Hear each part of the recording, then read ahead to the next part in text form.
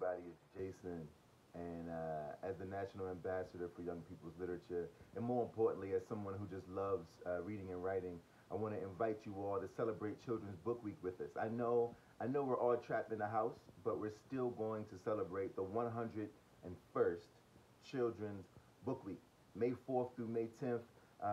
You know, let's still make the things happen. Let's still celebrate reading and books as we would on any normal time. I want to shout out to the teachers and the educators and all the librarians and the booksellers, the parents and the caregivers, the neighbors, everybody who has a hand in making sure young people are connected with books. I want to shout out all the former ambassadors who came before me and paved the way. Jacqueline Woodson, Jean Lewin Yang, John Cheska, Kate DiCamillo, Catherine Patterson, and of course, the late, great Walter Dean Myers, who I will be celebrating in honor of. I know it's going to seem a little strange, but we can still stay connected. We have a hashtag. It's hashtag Book Week 2020 at home.